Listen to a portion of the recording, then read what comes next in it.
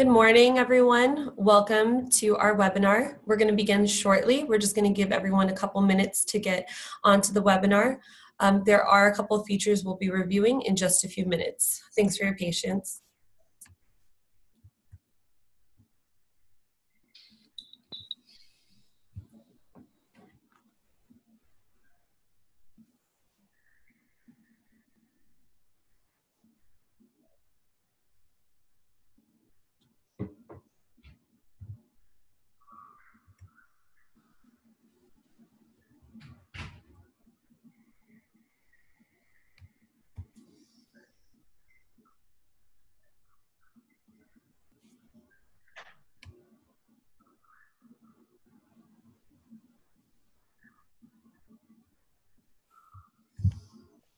All right, once again, thank you everyone for attending today's webinar called Cylance versus Future Threats. We have Chad Skipper and Simon Edwards on today's call. Before we get started, we wanted to go over some housekeeping items. You see widgets at the bottom of your screen. That is for the Q&A, which will allow you to submit questions. You can use the Q&A widget at any time during the webinar. We will be answering questions at the end of the webinar, but do feel free to use that throughout. Your feedback is essential, so we will have a survey at the very end of the webinar. Please be sure to fill out those poll questions. And just as a reminder, the links for today's webinar and presentation will be sent to you via email within the next few days. It will also include resources and some of the papers that we'll be discussing. If you need help at any time during the webinar, if you have any technical issues or any questions in general, please feel free to contact us at webinars@cylance.com. And we're going to go ahead and get started. We're going to have Chad take over at this point. So welcome, Chad. Thank you very much, Shamala. And thanks for everyone here attending today to take some time out of your day to attend today's webinar. To learn about how Cylance, AI and ML combats future threats. So today I'm Chad Skipper. I am Vice President of Competitive Intelligence and Product Testing at Cylance. And with me today is Simon Edwards. He is the CEO of SE Labs and founder and chairman of AMTSO. Hey, Simon. And hi, Chad. Thank you very much for having me. You're welcome.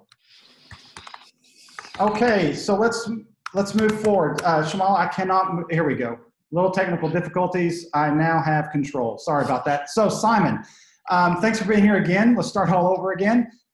Can you possibly, as we begin to move forward here, let's talk about, could you please provide us a little bit, the audience, some background on you and SE Labs? Sure. Well, SE Labs is a London-based test lab, a security testing lab, and we also do consultancy. I've been doing security testing specifically with anti-malware products for probably about 20 years. And I think my team and I were the first to do what is largely considered to be the first kind of real world test. And I think that's a really important point. I think tests have to be realistic to be useful. And that meant that when new types of security products come along, because we're doing real attacks in a realistic way, we're able to test them in a useful way and not use old methodologies that are only useful for the traditional anti-malware, antivirus. So we work with companies like yours, we work with all of the other main anti-malware companies. And we also work with very large commercial organizations like banks and mineral resources, the kind of companies that spend millions of dollars on security. And so they really need to make sure that they're making good purchasing decisions and not just buying things based on marketing.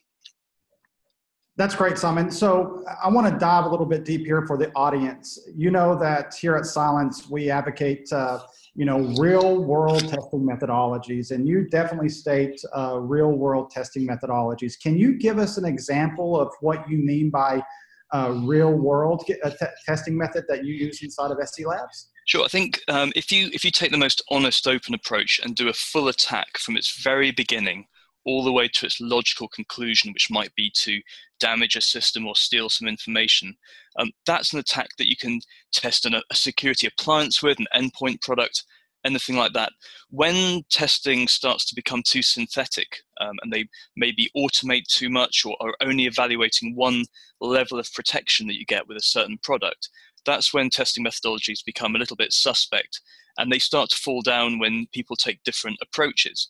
But if I do a real attack against a system that's protected, I don't really care about how the protection is happening. If you want to block URLs or block scripts or block exploits, that's up to you as the vendor of the security product. As a tester, I just have to do an attack in a legitimately useful and realistic way, and that gives you all the options in the world to try and protect against my attempts to compromise the system. Thanks, Simon. Appreciate that. And that's one of the major reasons why we involved you and went to you about this certain test that we're talking about. So, Simon, let's talk about future threats a bit and how it's possible to predict and prevent them, right? So let's discuss the predictive malware response test we conducted on Cylance and our results. So first off, let me ask you this. How good are you at predicting anything? Well, I mean, when it comes to human behavior, people are people. They've got certain needs, which you can probably predict. They're going to want to eat food and have shelter and this kind of thing. And having money is often a big drive.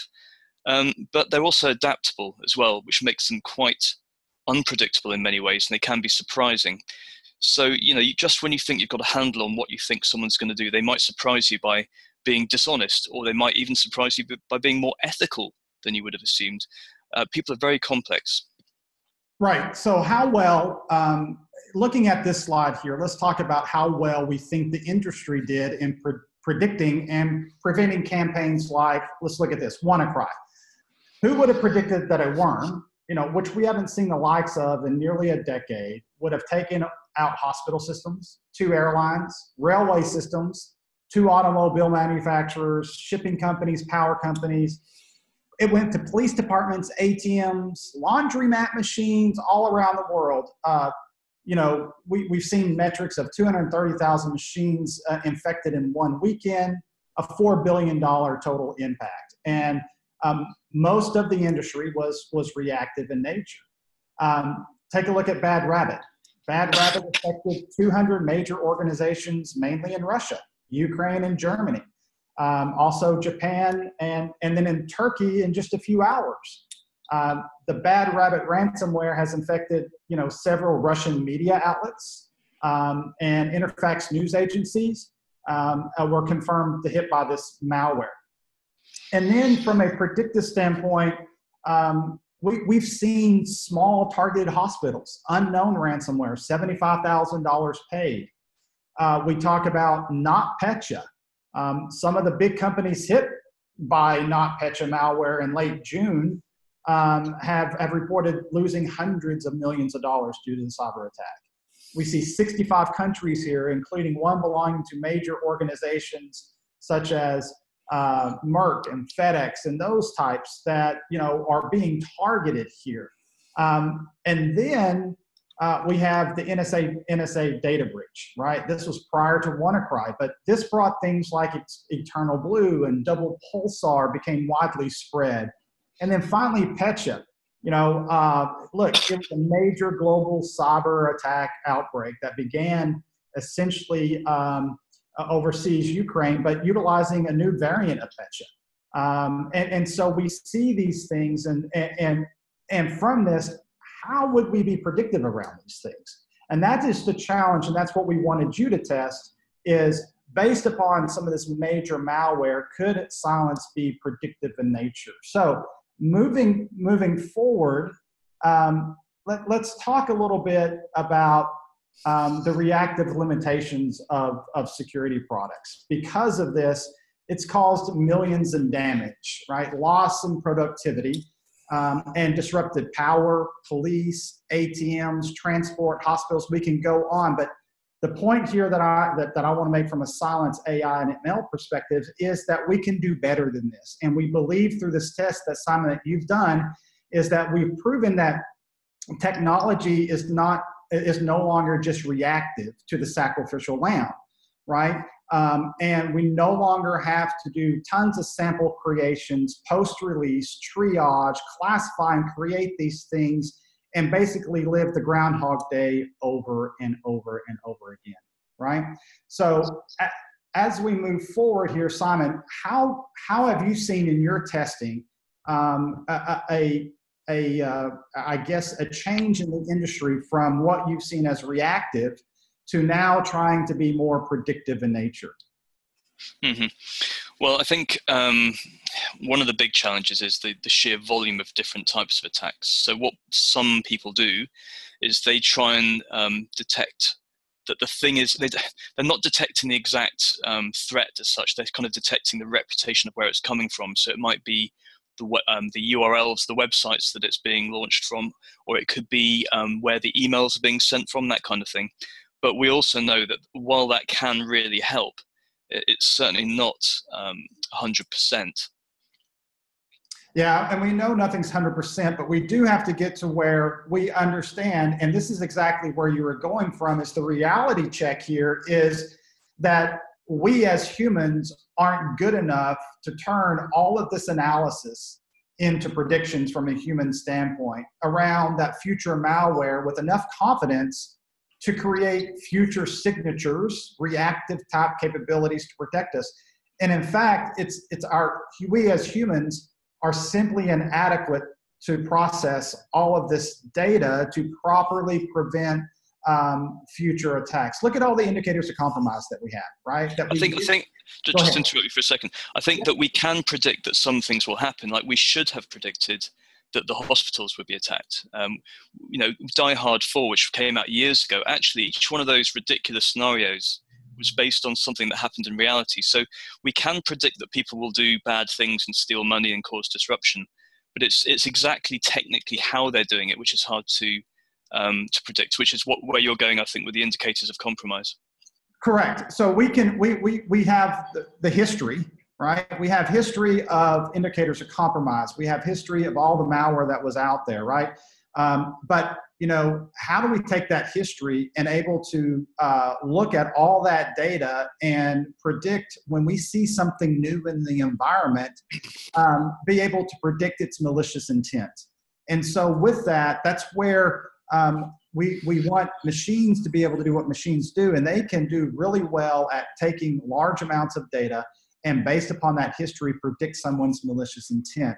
And I think that's what we saw with your testing. So as we move forward here, the predictive advantage, the challenge has been, simply put, that the threat actors have had a predictive advantage over us. We've been playing catch up for years. It's been mainly a reactive technology sets that I have to see the attack in most cases before I can protect everyone. So there is most likely going to be that sacrificial lamb. But that was the case until now, we believe, at Cylance. So I want you to help us understand, and as we introduce the Cylance predictive advantage, help us understand how you defined predictive advantage and how we defined it together with your testing. Sure. Well, for us, predictive advantage is the difference in time between a technology, so it could be like your AI engine or whatever, some kind of technology being existing, being created, and then the time difference between that and a threat appearing and being noticed. And if you are able to detect that new threat with the old brain, if you like, the old technology, that time difference is the predictive advantage. So, for example, if on Monday I create a technology that I think will detect threats, and a new threat is discovered on Friday, and my product detects that as a threat, and it hasn't been updated since, that's a predictive advantage of 5 days. That's how we define it. Good.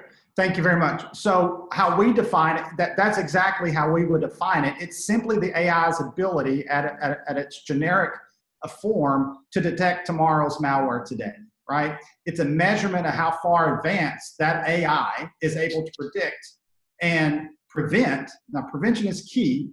It from executing using some type of local model that doesn't require the overhead associated with cloud lookups, signatures, continual updates, those types of things. So The Cylance predictive advantage is that users of Cylance Protect have against those future threats. So given that definition, let's now turn our attention to and take a moment to see how predictive advantage works in our world today outside of the security atmosphere. So Netflix. So everyone here on the phone probably has heard of Netflix, and you most likely are utilizing Netflix. So Netflix watch list algorithm makes suggestions based off previously watched videos, content, and search data. It's really tailored for your full experience to the user, from the art used to advertise to the trailers shown. So as an example, Netflix predictive AI is so effective that you now don't even have to use a 5-star rating system anymore for it to know what you'll want to watch for years to come. It's all based on that predictive self-learning AI that knows your movie and TV tastes in ways you'll never really even comprehend yourself. Then there's Siri. Siri and Google Assistant, they use AI to understand and predict search results relevant to you. They recommend content to read based off of your past usage. And then lastly, we've got Amazon. Amazon uses predictive advantage to personalize your shopping experience. I can tell you that I've enjoyed that personalized shopping experience, but it has hit my checkbook on many occasions because you get click happy with all the neat gadgets that are on Amazon. Have you experienced that in your world, Simon, on where you see that predictive advantage? Definitely, yeah. And when you buy something and it says, oh, people have bought that also have wanted to buy this as well, you think, oh yeah, I could actually quite do with that. Yeah, definitely. Yeah, right. And then I can tell you this story from every year my family and I watch a certain movie at Christmas, right? And it's a funny movie. It's one of those great Christmas movies. And last year on December 2nd, that movie popped up on Netflix as do you want to watch this again? Because it knew that I was watching that a year prior. So it was predicting, hey, Chad and his family might like to watch this particular movie. And it reminds me, oh yeah, we need to watch that movie for this year. All right, so I want to show also how we also have an example of predictive advantage in a real world where the AI was able to predict someone's malicious intent. And then that is the power behind the artificial intelligence and machine learning from Cylance, is our ability to predict the malicious intent of something new that was introduced in the environment. So Alpha is this predictive AI. During a simulated aerial combat with Colonel Lee, he could not score a single kill shot. And all this was done against the Alpha processor, was on a computer that it was a $500 PC, but it was able to look at those combat moves and over 250 times faster than the blinking eye, relative to reaction times. And what was interesting, the comment from Colonel Lee was, it seemed to be aware of my intentions and reacting instantly to my changes in flight and his missile deployment. Right? So it knew how to defeat the shot he was taking before he was going to take that shot. So that's the power that we've even seen in other AI technologies, is able to predict someone's malicious intent. So Simon, let me ask you this question. Now that we can provide an overview of this, how is it that you came about to testing the predictive advantage? Can you provide that overview for us? Sure. Well, what we were really interested in were threats that people have heard about, ones that have hit the headlines, things that have cost people lots of money. Because I think, while people do predict bad stuff will happen, it always happens to other people. So those hospitals we were talking about probably didn't think that it would happen to them, and it did. So we thought, let's go for some headline-hitting threats that everybody's heard about. Then no one can say, oh, this is some obscure threat that only affected a small number of people. These are all really important threats. And of course, when you are a bad guy, you don't just try it once and get some money and then move on. These threats are organized in campaigns, so they slowly evolve over time. And as you said, the security companies are reacting. So the threat I produce on the Monday may well be detected on the Friday. So I have to keep developing it and trying to evade detection. So what we did was get samples of very well-known threats, such as the bad rabbit one you mentioned earlier, the WannaCry, and the exploits that go with that, such as Eternal Blue. And we attacked the systems using these threats. And each WannaCry threat, we didn't just use one, we used a range of them, spanning the time that the WannaCry campaign was run. And we pushed all those threats towards a system that was running a Cylance brain, if you like, an artificial intelligence trained model that had been made nearly up to 3 years before the threats had come about. So yeah, on the table that you just flicked to there, let's look at that. We actually used let me pause and just make sure I clarify something for everyone here. Look, what Simon and his organization did was essentially, and it was on this last slide, I want to make this point, is it's equivalent of taking our product that was built 2 years ago, 18 months ago, right? And putting it in an environment in an out-of-date mode and seeing how well it works with future threats. That was how well is the AI when it comes to being introduced with new threats that it's never seen before, because that's the goal. The goal is to prevent and predict threats that are always coming out that we just don't have time to see before we are able to prevent them. So yes, moving forward, the purpose of the test, Simon. Yeah, so yeah, thanks for that clarification. Yeah, so we've got a Cylance kind of technology that was created back in May 2015, and we're not allowing it to update itself. It's not looking to the cloud for any further information. What we're looking at is, can this brain in isolation detect threats that had not existed when it was made? So we were talking earlier about that. So then we scroll forward and we're looking at threats from early 2016 all the way up to the end of 2017. So at the most extreme, you could have a threat that was nearly 3 years older than the product's own knowledge. And what the results showed was that it was capable of detecting things that hadn't existed for many, many months since it had been made. Sorry. So before we get into the results, let's take a look, and I want to understand, the malware sample validation that you did inside of your organization. Look, I came to you and I said, this is what we want to test. Did we provide the malware to you? No, you can't do that.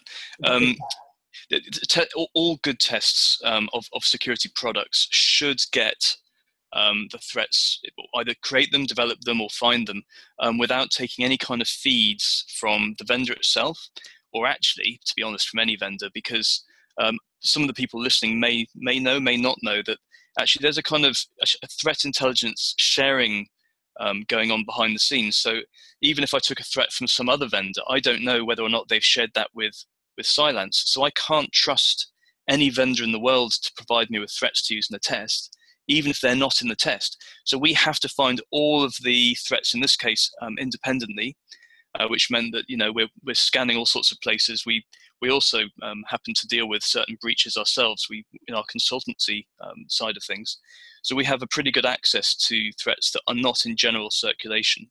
And we certainly don't go to VirusTotal or any of those other sources to download threats, because they're too well known and too shared amongst the vendors. So once you get the threat, so the malware families that you tested are here, right? You went and found on your own research, Bad Rabbit, all the way through Locky, NotPetya, WannaCry, these types of things. So once you get them, what is your validation process to make sure that, yes, this is actually malware, and yes, this is a true from a source that you trust? Sure. And this goes back right to the beginning of the conversation we're having, where doing things realistically really matters. We could do some clever stuff, some shortcuts, whatever, but ultimately we've got a load of physical PCs in the lab running different versions of Windows, and we will manually assault those systems with these threats, and we will see the ransomware kicking in. We'll see the files being encrypted. With ransomware, there really is no ambiguity. It's either malicious or it's not. And I guess some might sit there quietly for a while, but we absolutely validated that each one of these threats did very, very bad things to the target systems. All right, so next I just want to show everyone just the predictive advantage and the graphical representation here of what this means. So if you look utilizing Cylance and how it's protecting you from future threats. So the test took 3 of our past AI models and our current AI model, put it in an offline environment. So this is where you see these 4 over here in the back on the left. So these were installed on a PC, never connected to the internet, so that it could not get updates. And it looks as if it was that the AI never connected on a system offline as of May 2015, October 2015, June 2016, and April 2017. And then you went and researched and got current malware that had been infected over the past few years and deployed those in an offline environment against all of these models. And so that was performed underneath your strict controls to ensure the integrity of these results. You'd like to add anything else to that? Well, yeah, actually, we don't always trust the product. So if a product in any of our testing says, okay, we recognize that threat, we detect it, and we stop it, we don't believe that by default. We will do further forensics to establish whether or not the threat actually did anything bad, because it may encrypt a few files, or it may sit there and wait until we're not looking and then start doing bad things. So we don't rely on the product's own reports. We validate manually whether or not the threat has done a bad thing or not, or is capable of doing a bad thing. Great. And based upon that, let's get to the results. So remember, predictive advantage, the ability to detect future threats. This was really not an efficacy test, though, is it? You're not going to see a percentage of 99%, 98%, 97%. We're going to see what, Simon? What are we going to see here? We're interested in the time difference. How good is the product at working against threats in the near, middle, and distant future, and to what extent? So the results that we found is here, scoring predictive advantage. Can you explain this slide to us, please, Simon? All right, well, let's take Cerber, the second one from the left, as an example, because that has the largest, I think, predictive advantage, because I've got part of the graph covered. Yep, no, that's correct. So that means that those samples were really recent. The time difference between them existing and being known to exist and the time that the artificial intelligence agent was trained was 30 months, so 2.5 years, call it. That's what that tells us. So it means that the Cerber guys, for 2.5 years, anything that they would have created would have been detected by this particular artificial intelligence agent. With Locky, it doesn't necessarily mean that it was worse at detecting Locky there, because you can see Locky has a predictive advantage of somewhere between 15 to 20. It just means that Locky occurred earlier than Cerber. Right, so we have here Cylance on average, right, had a 25-month predictive advantage over the tested malware. So meaning what this means is our AI models that were built 25 months ago, right, was detecting new malware that was released today, as an example. Mm-hmm. So on average, let's dive a little bit deeper here and speak to the results in detail. Why did you go and pick multiple variants of the malware? And now we'll talk about variants. These variants, were they modified in any way, or were these packed or anything else like that? We didn't do any modification ourselves. We tried to keep things as realistic as possible, because otherwise people say tests can get manipulated and all that kind of thing. So we know that, for example, in the one you've got on the screen, that the GoldenEye samples ranged from quite some period, from the end of 2016 through to the middle of 2017. And as I said earlier, that's because the attacking guys, they're not just creating one threat and running with it. You guys and other security vendors are detecting them, blocking them, and so they have to keep changing. They have to keep morphing to keep succeeding and getting past the different products. And every time a new version comes out, people will detect it, and then they have to make further changes. So this is a campaign. We can talk about a family. A family just means very, very similar threats made by the same person or people. They look similar to machines. But really, we should talk about campaigns where at the beginning of the campaign, they start having some success, they start being defeated, they start changing up their game, then they start being defeated again, and then they make further and further changes. And that way, we're able to get a whole group of similar threats with different timestamps on them and say, okay, well, in this case, Cylance detected the oldest one, but actually, even as they developed and tried to evade detection over a period of half a year, the AI engine was still able to detect it. So they were predicting not just that first piece of malware, not that someone could write a GoldenEye, but the changes that the GoldenEye authors would make as well. Absolutely. So let's look at this. Get into more detail here. This is Cylance Predictive Advantage. This is our ability to stay ahead of the threat, our ability to detect unknown malware within milliseconds of its introduction onto the endpoint where Cylance Protect is residing. So this is also without updates, right? This is as the AI model was built in 2015. We were able to prevent and detect all of this malware. So we also tested against all of our models to include our current model. But on average, we're seeing anywhere from Bad Rabbit. Look at Bad Rabbit. The earliest model was detecting on this, and Bad Rabbit was introduced 29 months after our AI model was built. So that's how you read this. Can you give us some more insight into some of these, Simon? Yeah, I would just try and emphasize that the numbers don't have anything to do with how effective it was at detecting it. All of these threats were detected. Okay, this is just the time difference between the age of the AI and the threats. So if we go back to GoldenEye again, we can see that GoldenEye 4 has a very different predictive advantage time to GoldenEye 2.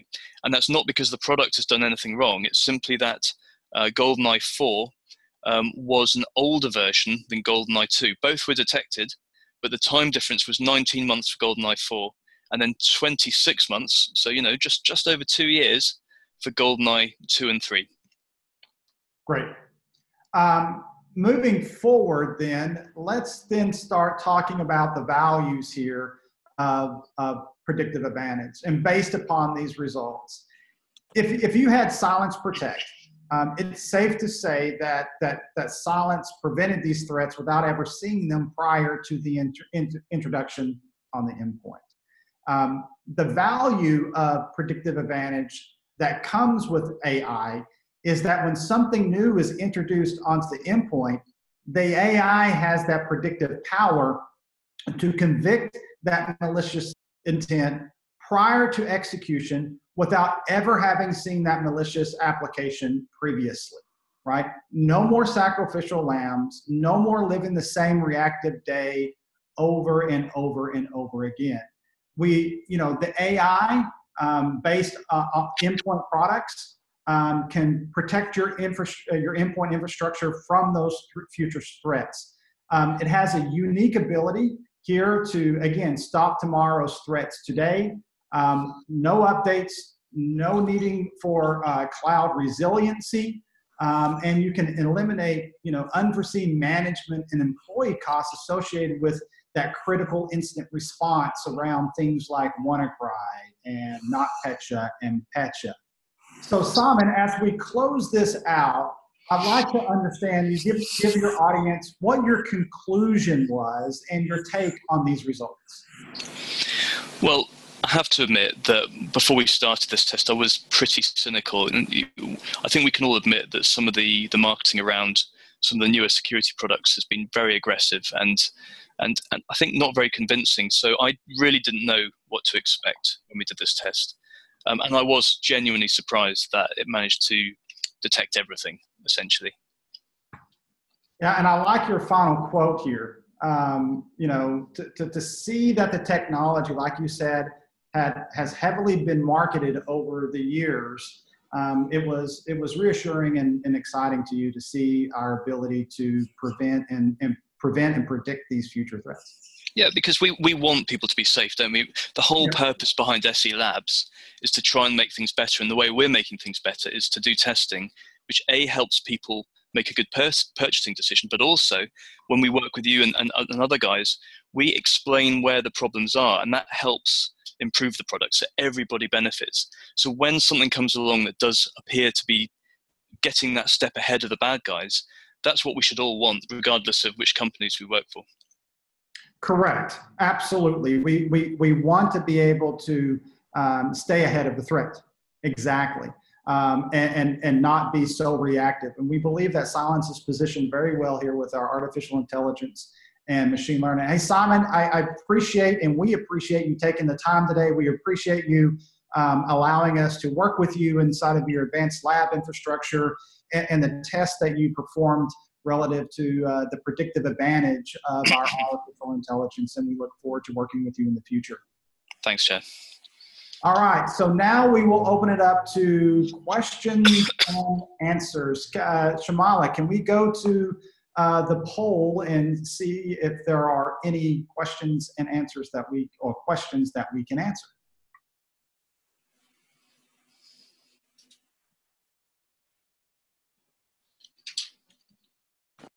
I can see a question. Do you want me to answer it? I'm trying to get there to the question. Shamala, can I get access to the Q&A panel?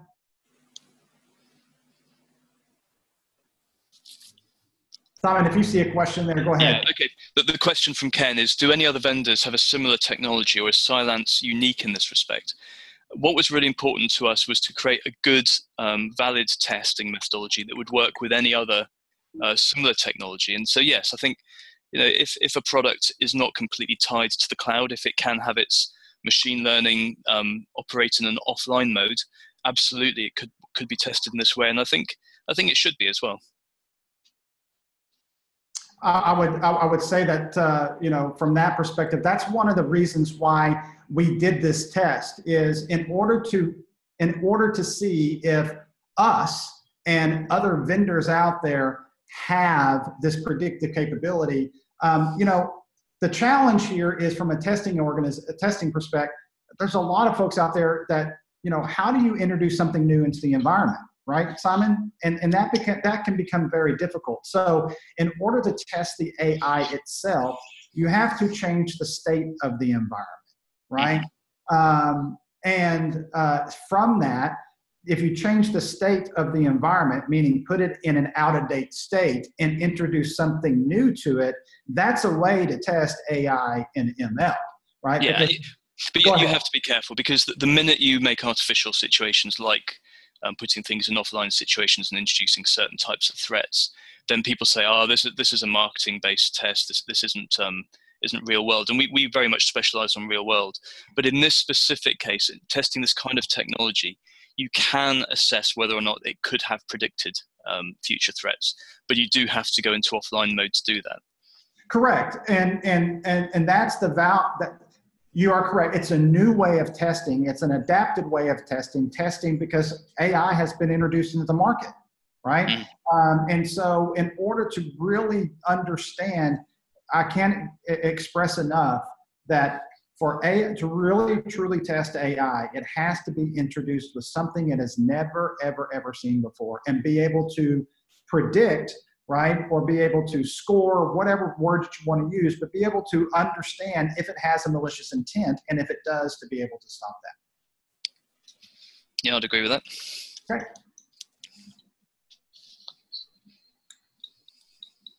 All right. No other questions. No other questions. Okay, Simon, I appreciate your time today. Folks on the phone, I appreciate your time as well.